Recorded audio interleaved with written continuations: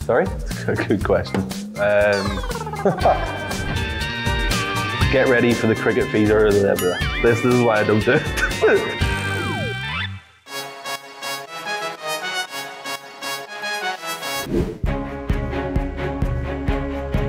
I played under William Porterfield the most, I'd say, and I think he's the type of bloke that would do anything before asking you to do it, so I think I'd follow him into the sort of fire.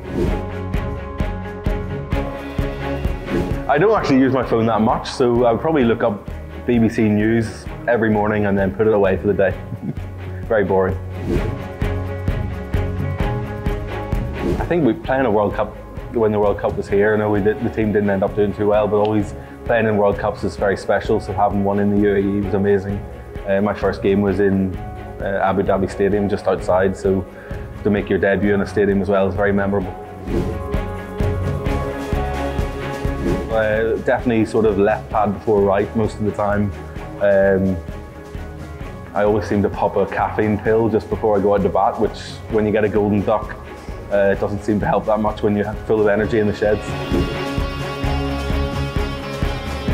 Yeah, I think that's just the challenge, isn't it? I think it's accepting failure as well. You know, you're not going to come off every time. It's difficult to score at a high strike rate and also not get out. It's virtually impossible unless you're having an unbelievable year or season. So that's the plan, is to try and get the team off to a good start, but not be reckless with it. And you still need to have some wickets in hand at some point to try and make use of as the season goes on, as the innings goes on. So it's all working that out.